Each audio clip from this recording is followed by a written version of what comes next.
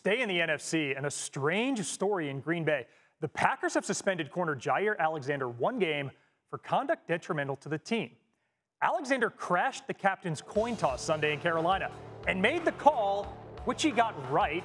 Then he told the ref Green Bay wanted to play defense, not defer.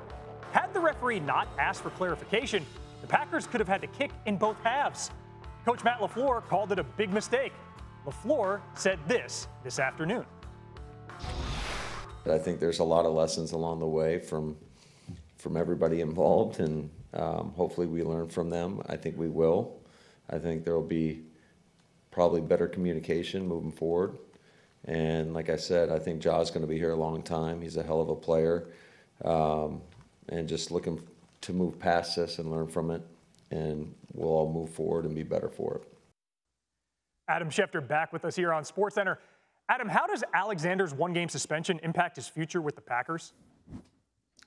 Phil, there are going to have to be some conversations that occur between these two sides after the season when there's an event like this. Now, the suspension did not void any of the guaranteed money in Jaire Alexander's contract the way it sometimes can in other contracts. That's an encouraging sign for Alexander. But obviously, the Packers felt he was engaged in conduct detrimental to the team, and he can't be happy about being suspended for 1 game. So there have been conversations between these two sides to make sure that the situation is handled the right way. And those conversations will continue into the offseason when Green Bay decides whether it wants to keep him, trade him, release him, make some sort of decision, because there's no way you could have an event like this that results in a 1-game suspension without it just plain going away and there being no further conversations about the topic. We've not heard the last of this yet, Phil.